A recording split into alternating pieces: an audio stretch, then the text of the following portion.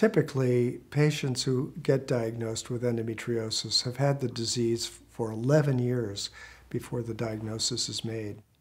Endometriosis is really a silent epidemic, and there are so many more patients who have endometriosis than are recognized. And the greatest obstacle to diagnosing endometriosis is the vanishing laparoscopy. Doctors seem more and more reluctant to perform laparoscopy and more likely to perform in vitro fertilization. The laparoscopy is done in only 3% of patients doing IVF, when in fact 40 to 50% of patients in the IVF clinic probably have this disease.